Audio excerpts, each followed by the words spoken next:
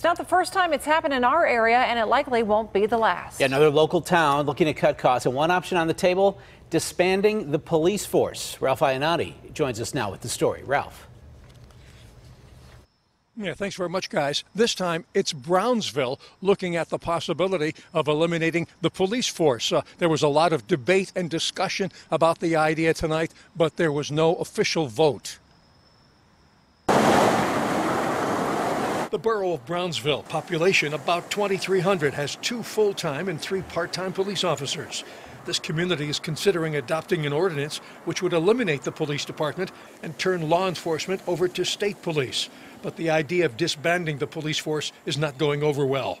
If there's police cars present, there's less crime. About 100 people turned out Tuesday night to voice their displeasure and show support for the police force wearing these blue ribbons. It is an indication of community togetherness and safety to support our police department, specifically by keeping the police department intact in Brownsville. A restaurant owner said he didn't think the town could rely on state police if there was an urgent need for an officer.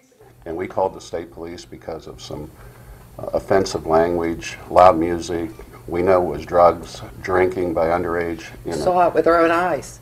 And in 3 hours, we never got a response. A recent report found of the more than 2,500 municipalities across Pennsylvania, nearly half of them had no local police force. In fact, 8 rural counties have no police departments at all. Of the 10 biggest municipalities relying on state police, 3 are in this area: Hempfield and Unity Townships and White Township.